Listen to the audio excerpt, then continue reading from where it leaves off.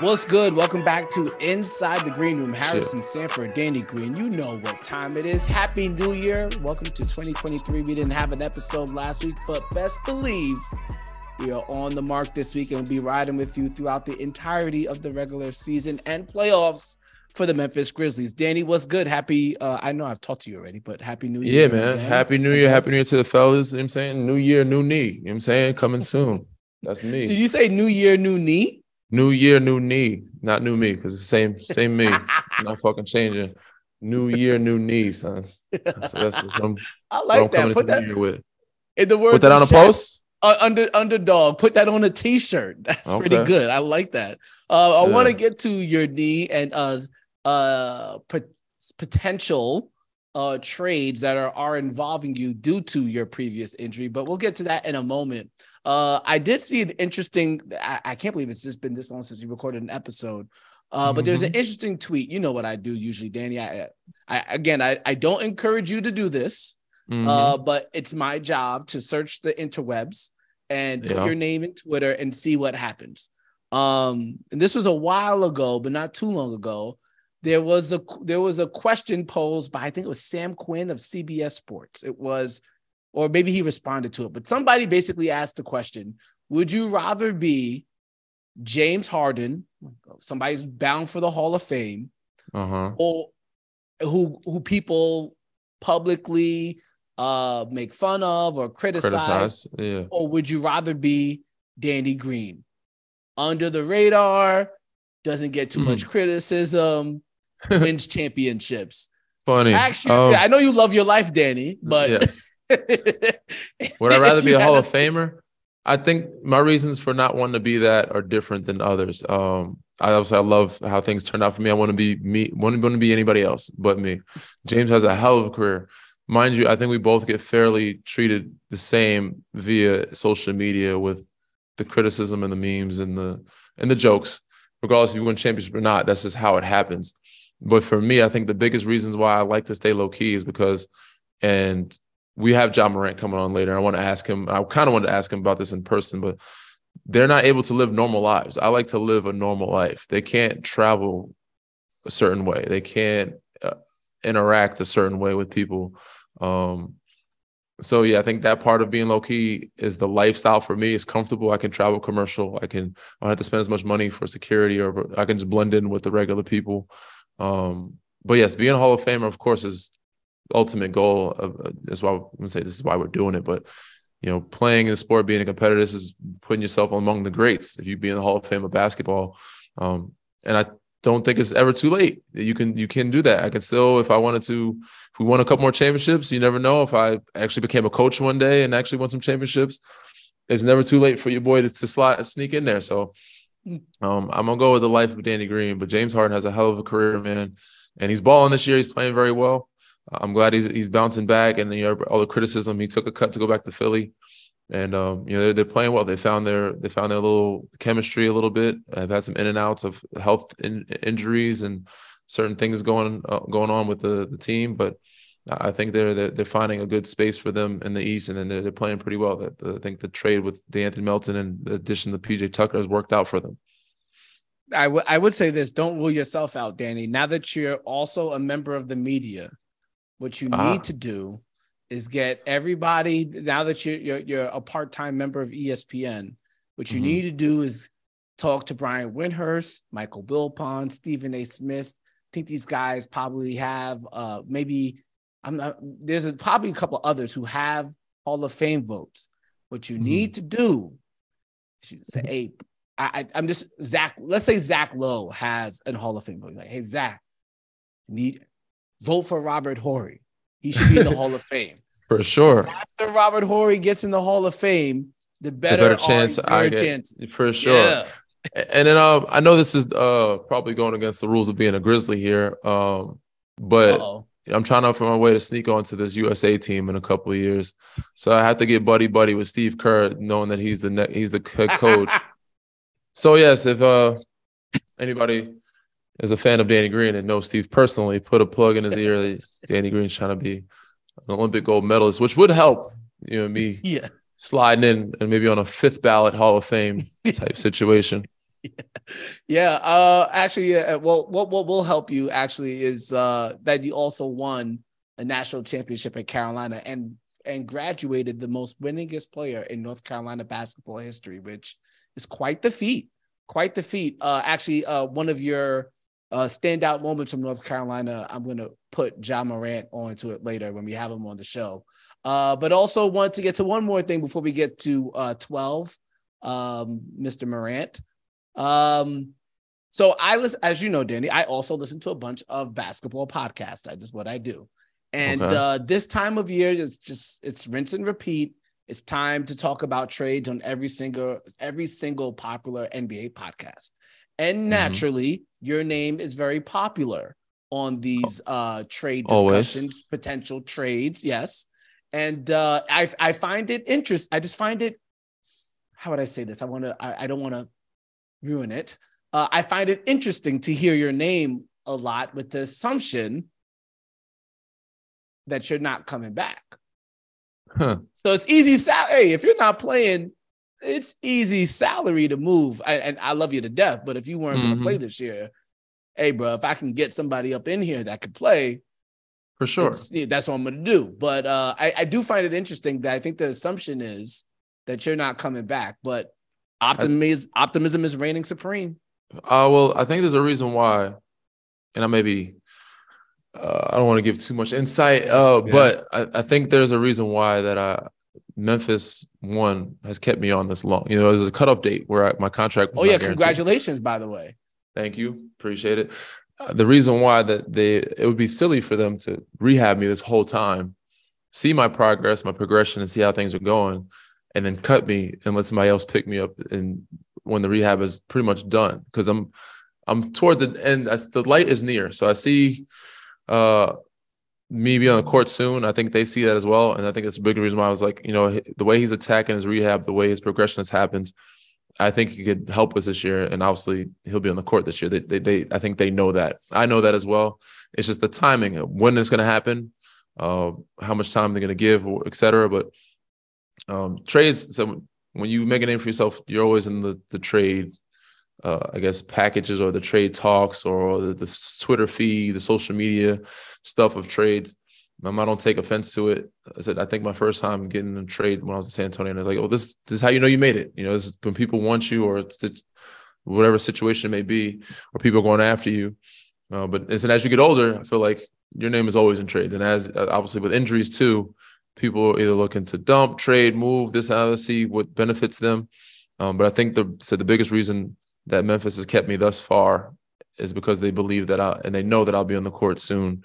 And it wouldn't be very smart to put that much into me and not at least see what comes of it in the near future. Now, if we get on the court early and when I'm playing and things aren't going well, then I could see why things may be discussed. But at that point, it'll be kind of too early to even see what could become of our group or me when I'm back on the court. So we'll see, man. And I'm definitely back on the court. So don't think that is not, or that's an option that I'm not going to be playing, or that's going to happen that I'm not going to be playing this year. I'm definitely going to be on the court this year. It's just a matter of when, and we will get a chance to see it for sure. Yep. Looking forward to it for sure. And last thing, one more thing before we get to Ja. I did find it interesting though, because the prospects of you potentially being traded, which is obviously still, there is a probability of it. I do find it interesting. I'm going back to San Antonio with you, as you get ready to play San Antonio, as you guys get ready to play San Antonio again on Wednesday, haven't played them on Monday. There's something admirable, I think, from the Spurs organization. For sure. It seems as if, I have to go back in the annals and really find it, but it doesn't seem like they're a group or organization that likes trading during the season. Nah, it's like they don't do that at all. Especially when I was there, they like to, unless there's they don't panic. I feel like a lot of teams hit panic mode or hit the panic button, and it's like, oh, we have to make a move. They're not one of those teams. And unless it's something going on situational behind the scenes of somebody that they're not a fan of as a person, or something that's going on and that they don't, approve of. Most of the time, they don't like to make big moves. They keep, well, the time I was there anyway, they don't like to make big moves. They like to keep a group and figure it out. And it's just admirable of the groups and pieces that they've kept, that they've had, and people have come through there and that have been successful. And even when they're not talented, they stay in games. They may be losing some games, but they're still hooping, man. They're playing. They're not no team you can sleep on. Even on their down years, they've been playing well. So the hidden gems that they find, the way they stay in games, the way they hoop, the way they I guess the way they function, how their organization is, and how much they trust and believe in the picks that they have and give the guys a chance. So it's very admirable. But at the same time, you just never know. You never know in that business. And also, I think it's better for the players. You know, when I was traded from there, it's a lot better to be traded in off season than it is during the season. Lucky for me, knock on wood, I've been able to adapt and adjust in the summertime, find a place to live, get acclimated instead of traded midseason, pick my life up, go somewhere when I have kids or anything. Some guys have kids and figure out, you know, all right, I'm going from here to the next coast and I have to live in a hotel for the next month or so before I find somewhere to live. That's a pain in the ass. So I think a big part of it is them being a little bit more humane. I would say not all organizations are not humane, but them seeing the human side of it, of how, let's be patient. We're not going to put somebody through that type of situation. But in this business, you still never know. But yes, it is admirable that the way they operate. What also is admirable is Ja Morant's willingness to dunk on anybody who's in the paint. Coming up after the break, you will hear from Ja Morant who he wants to dunk on the most in the NBA. But first, a message from our sponsor, Aura. This episode is sponsored by Aura. As a professional athlete with public salary information, protecting my identity, credit cards, social security numbers, password, IP addresses are super important to me. There was a time where I was getting credit card spending notifications for small amounts, about $3 every month. And I assumed it was a one-time charge thing. That's something I set up for a long time ago, but I didn't give it too much thought. I started to get these alerts more often, about 2 or 3 weeks for the same small amounts. I was so busy, I didn't have time to call and be on hold with somebody to dispute these charges. It might sound insignificant, but over a long period of time, it ended up costing me about $4,000. If I had a tool like Aura that could have alerted me about the suspicious activity, I could have saved myself a lot of time and money. And that's not even the worst, Danny. Imagine if somebody was aiming for more. Somebody literally tried to buy a gaming system just the other day with my card information. And listen, I'm making about 1/64th of Danny's salary. Regardless of your status, I don't want to see this happen to anyone. And that's why I, alongside Inside the Green Room, are excited to partner up with Aura. Aura is an easy-to-use app that includes everything you need to stay safe online. Aura protects you from scammers and hackers by scanning the so-called dark web, where criminals sell stolen information. Looking for your emails, passwords, and social security numbers, it alerts you fast if it finds anything to help you fight back against those annoying websites that make your personal information public by automatically requesting removal of your info. This helps reduce those annoying robocalls. Aura also gives you near real-time alerts on suspicious credit inquiries. Like if someone was opening a loan or a credit card in your name, their VPN allows you to stay anonymous online by keeping your browsing history and personal information safe and encrypted. And they protect your devices from viruses, malware, spyware, and more, so the bad guys can't break in. Or it even helps you manage what your kids can do on their devices. You can restrict specific apps, set screen time limits, and even set focus times to ensure your child is doing their homework instead of binging YouTube. And their password manager lets you store and access your online passwords securely and conveniently.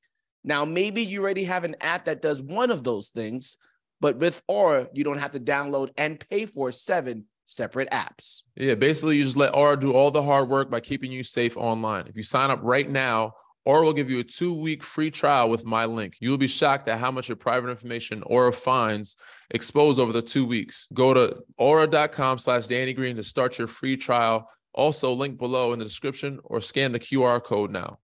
Back like we left our car keys inside the green room with Danny Green, Harrison Sanford, and we are joined by Memphis Grizzlies superstar Ja Morant. You guys just played the San Antonio Spurs last night, Ja. And I believe that Danny did not come to the game with any of his San Antonio Spur championship ring, no pendant, no nothing like that. And I have been told that Danny has been prohibited from flossing on his teammates with any of his championship gear. Am I right? Am I hearing this right? Not forbidden, man. Not forbidden. It ain't but that. Go ahead. It ain't that. Yeah, no, I ain't forbidden, but I did wear them one time, wore the pendants, and everybody thought I was flexing them. We talked about this before. Actually, wifey wore the pendant yesterday, H. So they're really wifey's pendants. So I borrow them at times, so she wore them yesterday. So I couldn't wear them. Oh, okay. But all right. 12, we appreciate you joining us, man. This is a real pleasure and honor, man. I know it's an off day, so give the fans an insight on what your off day is like. What are some of your favorite things to do outside of sleep? Normally on off day, man, I just be chilling, man. My fam, chilling on the couch. Just depends on, what type of day it is. Depends on what we're watching. Sometimes, we can watch a movie. Sometimes we watch sports. Pretty much just, depends. But, being, an NBA player with, the travel and all, you got to, enjoy those days with the fam, man, being on the road so much. Yeah, it's a Kari day. I get it, man. That's what's up. That's what's up. Monday soon for your boy, hopefully. We working on it, and hopefully have a little junior running around here one day. But go ahead, H. Is there a show that you're running back to the crib to go see? Is there a movie that you just watched that you would recommend for everybody to watch that you recently caught up on? I just started, the new episode of BMF today.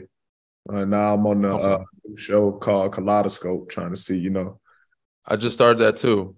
Yeah, they say you can start in any order. It's kind of strange, but it's pretty. H is he doesn't watch much TV. The guy's terrible, so he's also looking for suggestions because he's out of the loop with everything. I have an eclectic taste, John. Just an eclectic. I only watch the good stuff. I don't want to. I got time is limited. Yeah, time is limited, and sometimes Danny throws out suggestions that just you can just have it on the background. No, I need something great. I need something great. So there's that. You got to get into it, dog. Yeah, for sure. I'll give it a whirl. Okay, actually, so did want to talk. So Danny actually got obviously a lot of what he learned from the San Antonio Spurs for sure.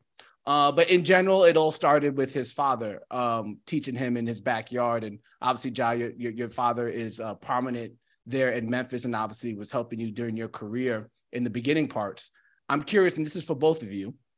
What's the one drill that your father's taught you that you could truly see it pay off now? Ja, I'll let you go first. I'm going to say probably starting with fundamentals, form shooting. Yeah. Feel like it was something I used to hate, being a kid, you always wanted to just go run around and play. But before, every little drill or workout, I had to start off with form shooting. Even though I'm a shooter, he taught me a lot of how to work off the jab step. And I guess it helped me create space for my shot because I don't dribble much at all. So having the fundamentals of using the jab step, and I don't use as much either, but he was he's a bank shot guy, especially from certain parts of the floor. He's a big Timmy fan. So yeah, using my jab step and using the bank shot was one of the two of the main things that I could still see very useful. I don't use them much, but in today's game, I feel like are lost art and helped me a lot, especially with the jab step. Next time you shoot off the glass, then you gotta point out to the crowd if for sure. In the arena and well, hopefully he's there for game one, man, and hopefully that's soon. But yeah, if he's there for game one, if I make a bank shot, I'll definitely let him know. Okay. 12. I'm sorry. You have another question there, H? I got the follow up to that one. Go ahead. Yeah. All right, Ja. All right. So you got the lessons from your dad on the form shooting. But what's the one? I know Danny must have one too. What's the one drill you did with your father that you still don't think makes sense now? Oh, that's tough. Yeah, I'm thinking too. For me, there's not many that we did, and all of them I used at the time. I'll probably never use again now. But we did a lot of post moves, and we did a lot of hook shots. We did a lot of some mic and stuff, but we did a lot of Akeem Olajuwon moves, which I think is that if I was ever a star, featured in that sense, I would probably use some of those moves, but they don't help me anymore today. But those were some of the things that I did. And I was like, they didn't say they didn't make sense. I just said it weren't things that I needed to use as I've gotten older. Man, I still don't know, man. There wasn't any drills he put you through that were like, yeah, I don't know if I'll ever do this. I hated, like sliding with a medicine ball.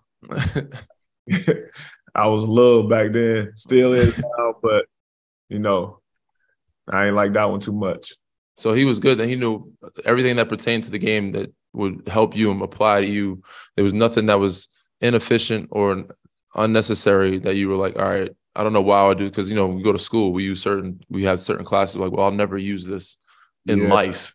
There's nothing on the court. Like for the most part, you know, mainly his drills was all fundamentals. So whether it's the basics, so I feel like, you know, you always need, you know, those in your game. So it wasn't too much, you know, that he, you know, did, you know, out of the box, but it was some, you know, that I hated for sure, just because I ain't want to be, you know, hurting anything. So he told me about some of the times how he used to tell your mom on him, and sure. And she'd be like, why are you working? Why are you on him so hard? And he's like, man, he's always messing with you still to this day, calling you soft, trash.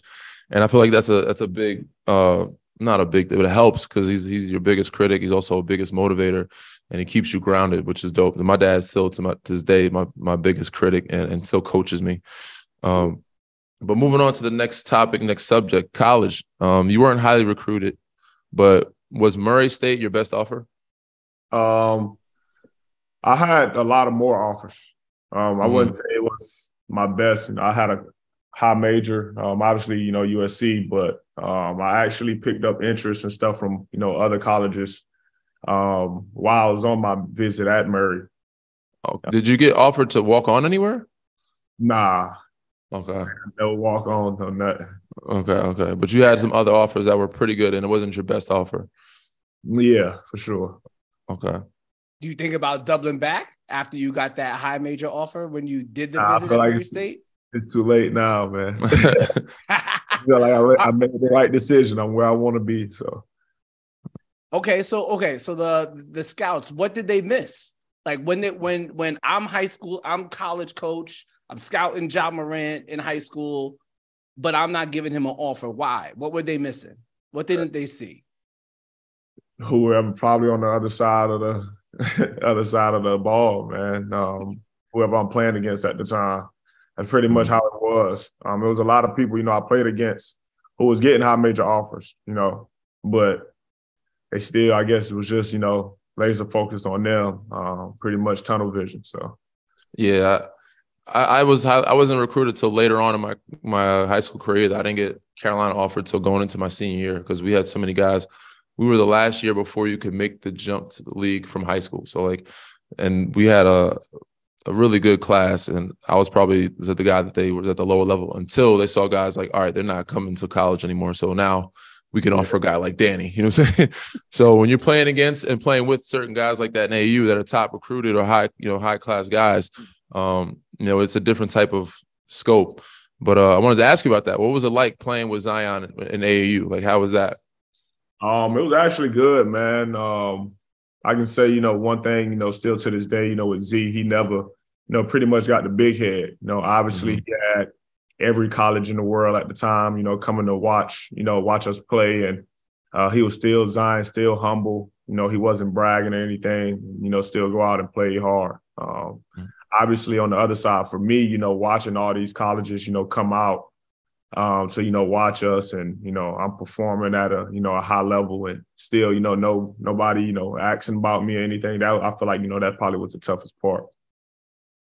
Yeah. So you go through that experience, you have the standout time there at Murray State, and all of a sudden you get drafted, and all of a sudden now, not all of a sudden, because obviously you work for it, but now you're a superstar. But I'd have to imagine at some point when you're playing with Zion or you're seeing these college coaches recruit the guy you're playing against, I'm wondering, did you ever even envision being a superstar? I'm sure you envisioned being in the NBA, but did you envision being a superstar?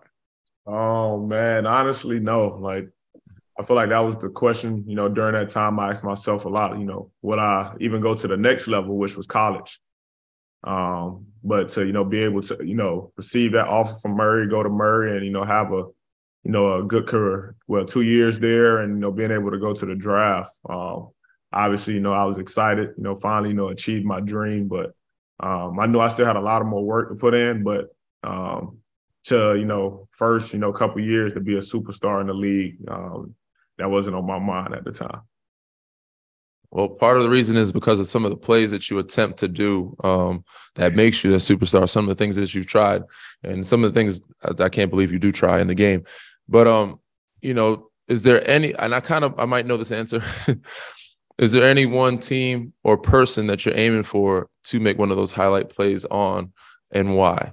And what runs through your mind? I have a pretty good idea, but is there somebody that you're aiming for that's on the next poster? LeBron. Okay. Why? Oh, because he's the face. He's the pinnacle. He's everybody's. Okay. No, is there a certain team? Is there a team that you really want to? Yeah, Golden State. Okay. Okay. But all right. So Danny, you've been in the league for a while. Hold on now, Danny. You've been in the league for a while, and you've seen a lot of in-air confrontations. Yes.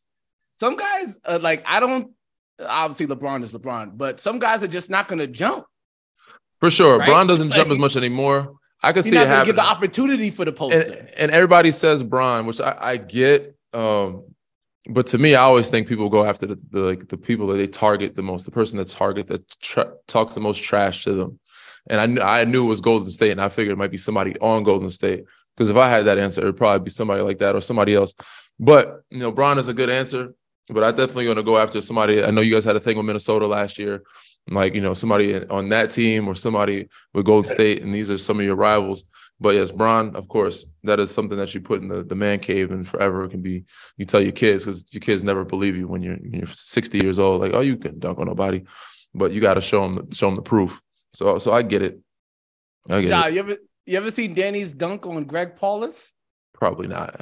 No way, bro. I don't think he was born. It's on VHS. You gotta. He'll bring it into the locker room next time. This was like 2007. Ja, he had to be really young at that point. Where he's probably like 8 years old, maybe 10. I don't know. I was 8. Okay, nothing crazy. I'm not getting above the rim all crazy, but that was the good days when they had the good legs, man. Oh goodness! Lost those about five years ago at least. So. John, you got a favorite play in your career so far? Favorite one so far? Oh man, favorite play. I'd probably say the dunk in playoffs this past year versus Minnesota. Okay. Just on that platform, everybody's watching, playoff game. I like the Utah series. I think it was the Utah series that you had. Was it a year ago? It might have been the year before that. I think you had like 40 or something. Yeah. And was it Steve-O hit you? I think you had a backdoor and it was like a reverse dunk. That was kind of crazy. I'm not gonna lie.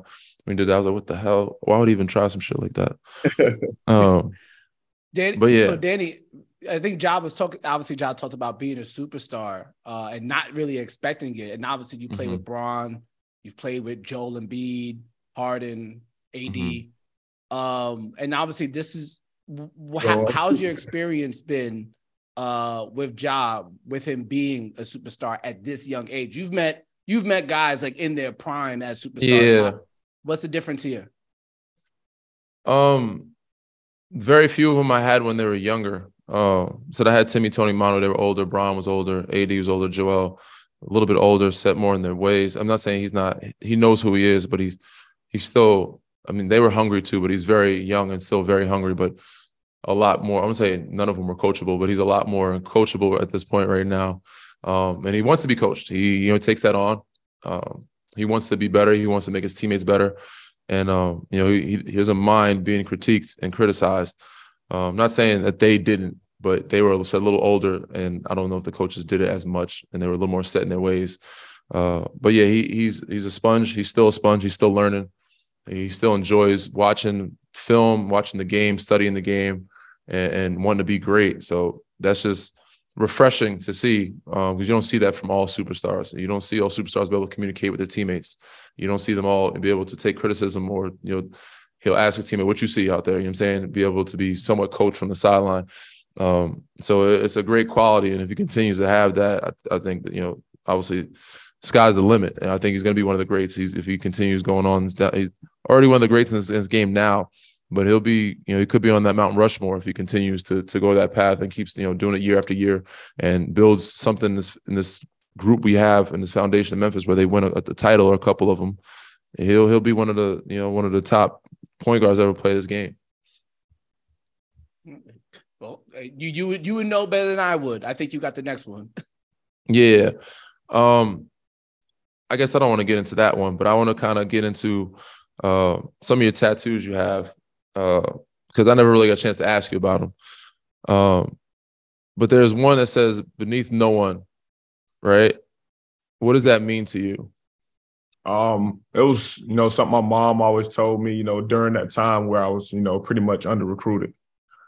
Just that, I'm not beneath nobody. And it kind of, hearing that from her and, just, believing in that and using that as motivation to, continue to get better.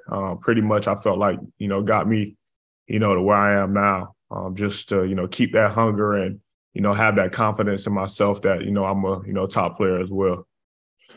You have a lot of tattoos. Did you save space for anything in particular?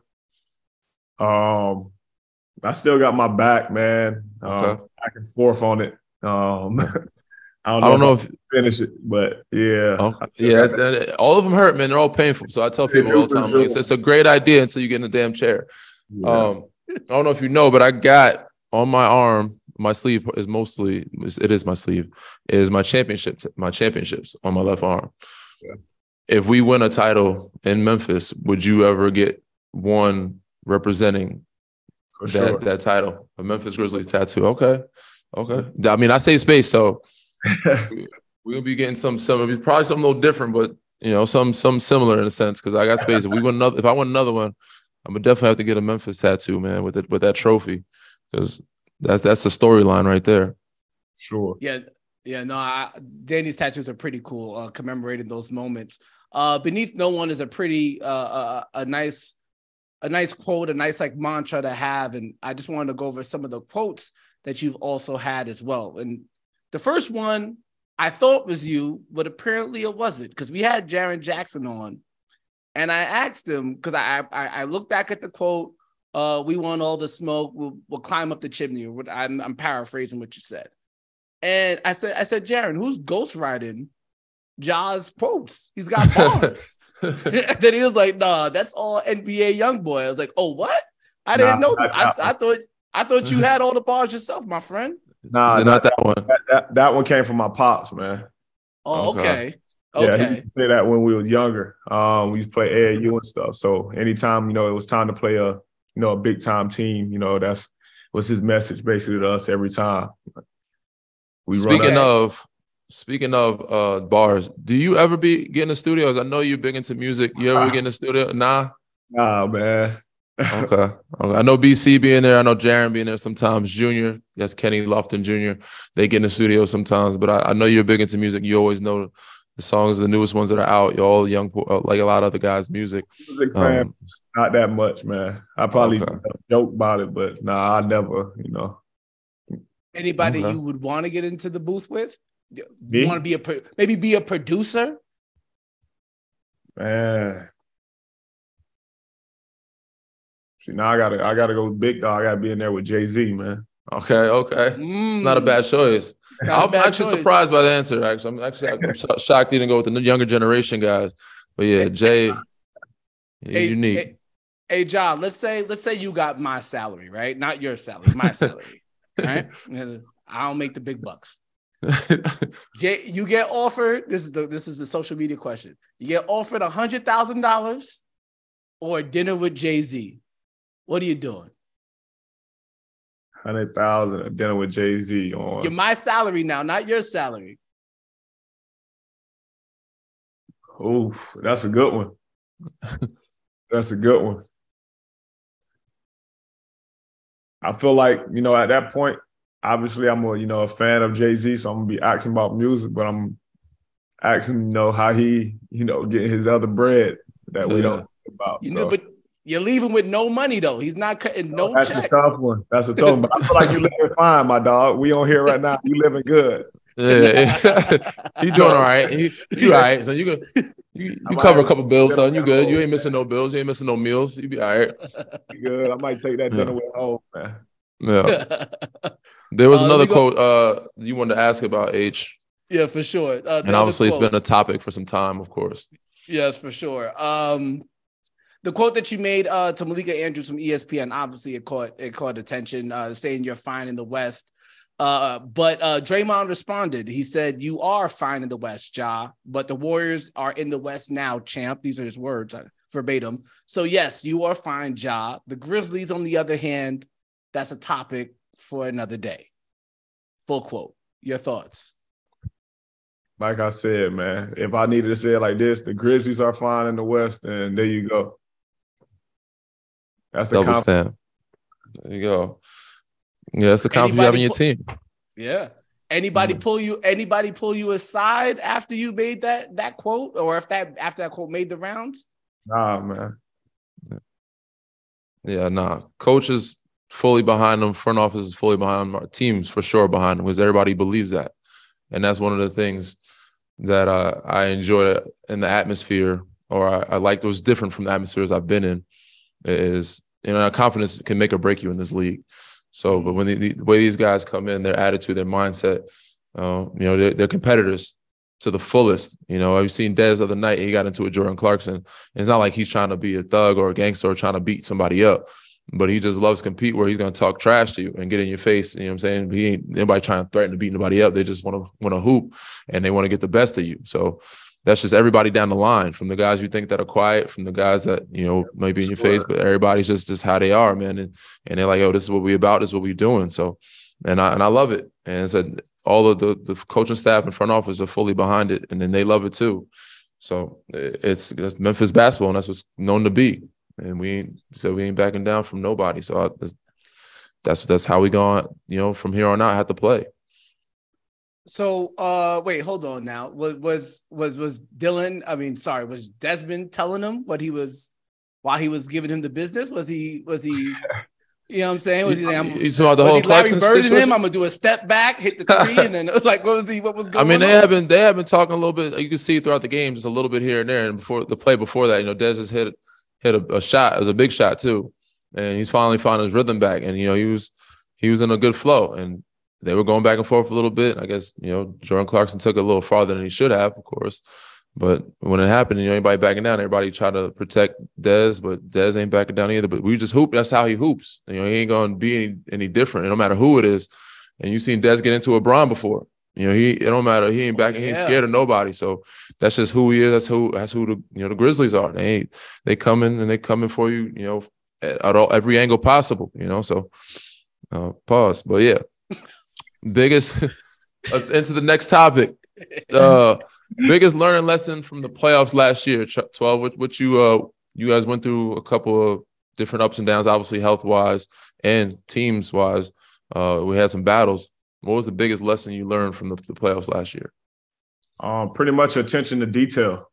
Just locking in on the game plan. I felt like even in that Minnesota series, we had some breakdowns. A lot, which had us, down pretty much that entire series, having us to, have to fight back in order to, make it out of that first round. And, then going to Golden State, a team where, you can't have too many mistakes.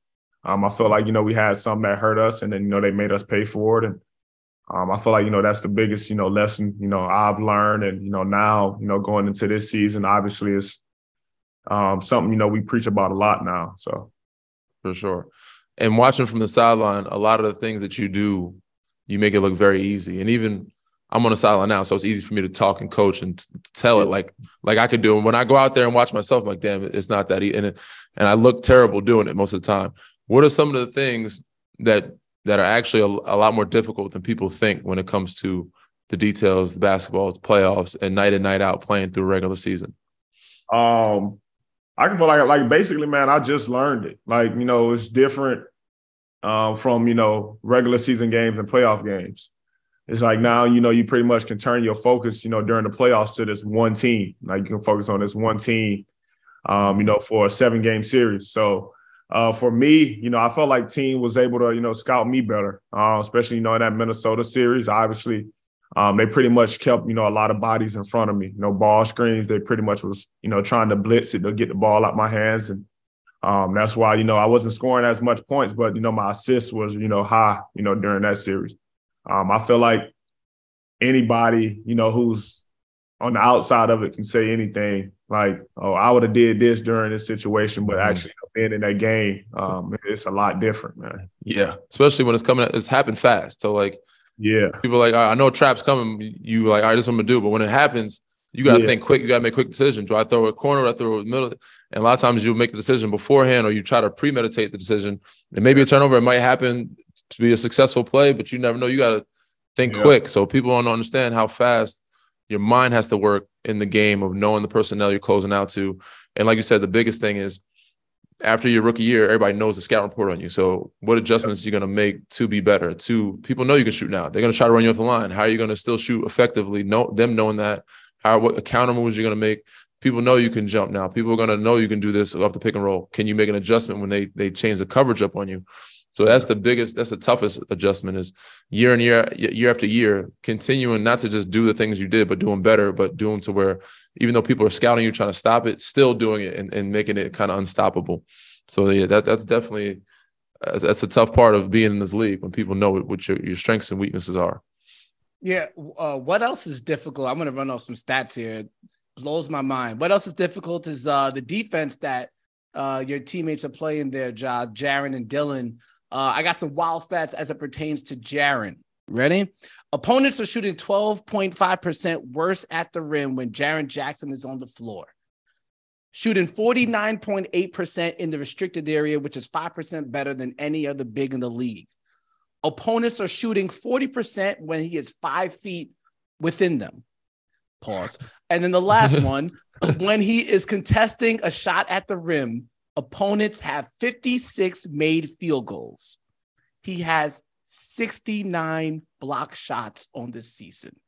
56 made field goals in his area, 69 block shots. First off, what does it mean to be playing with somebody like that on the back end?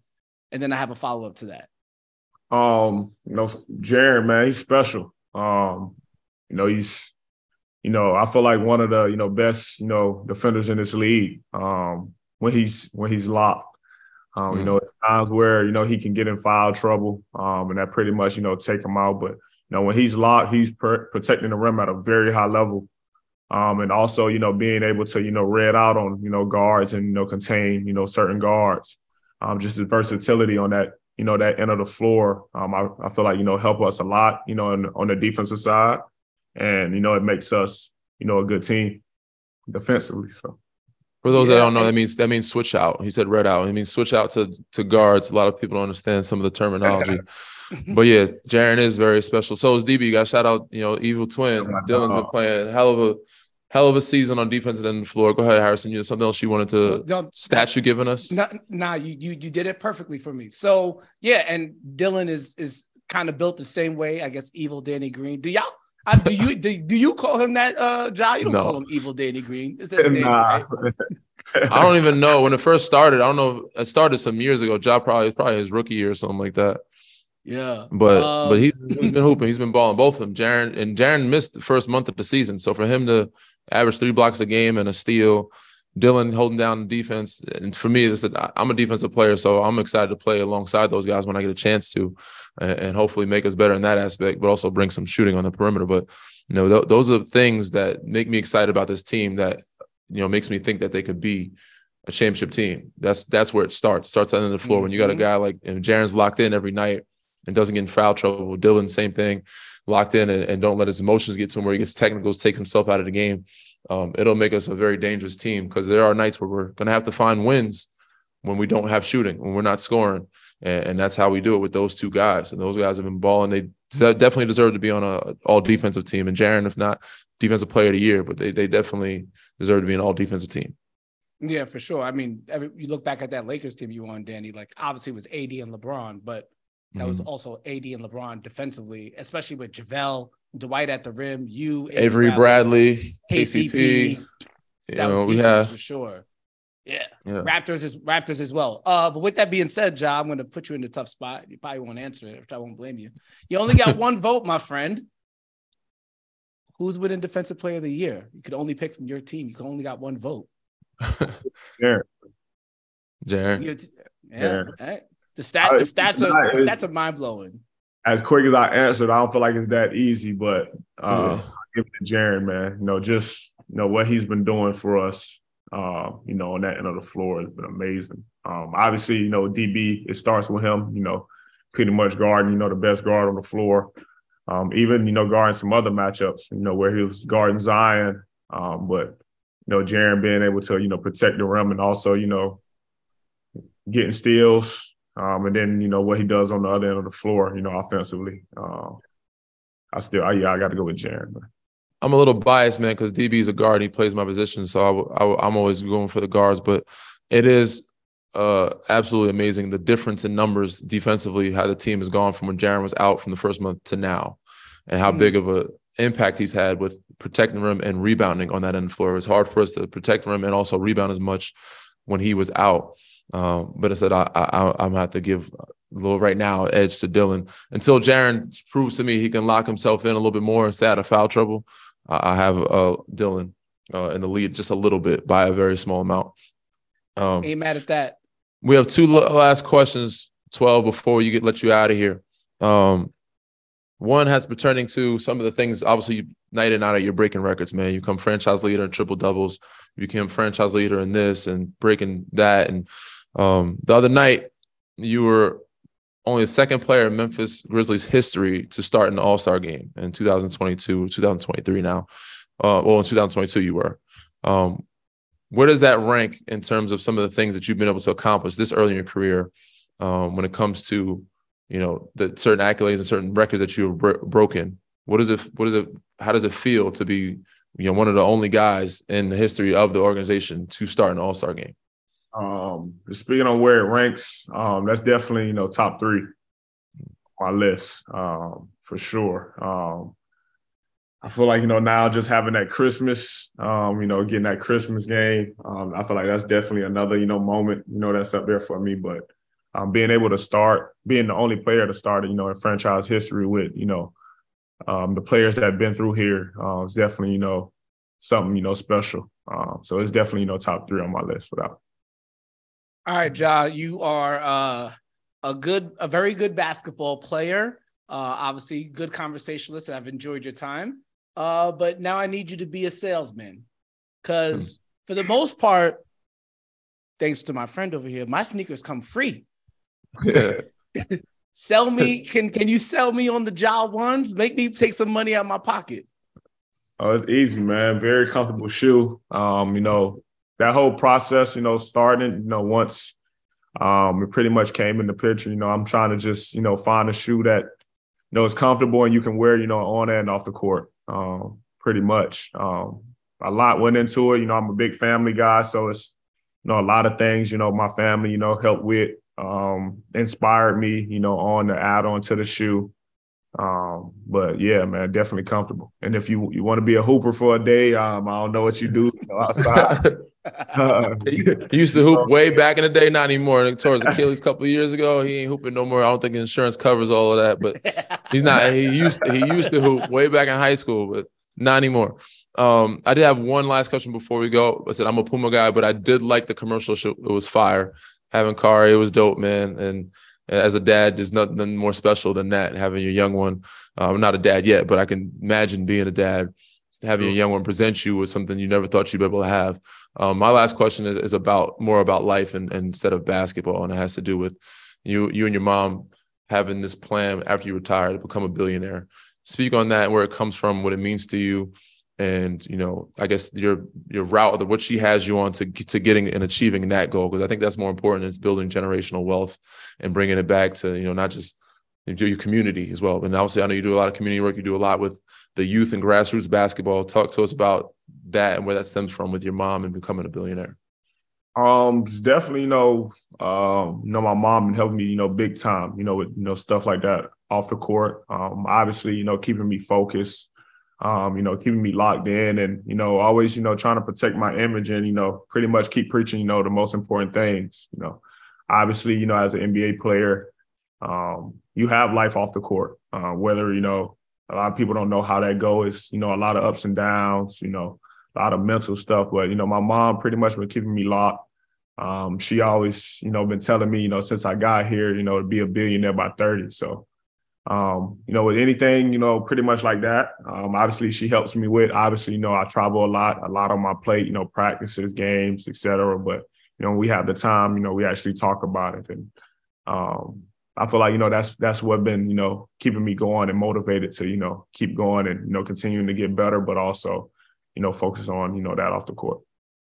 That's great, man. That's a hell of a goal, man. I think that's the more important one is, I said, building that for your community, building that for your family to where your bloodline, they understand what generational wealth is. And, obviously you never know along the line who may come in a little wild and rebellious, but my goal as well is to, I'm a little farther away from you, but become a billionaire and make sure the Greens from here on out, live a pretty good, comfortable life.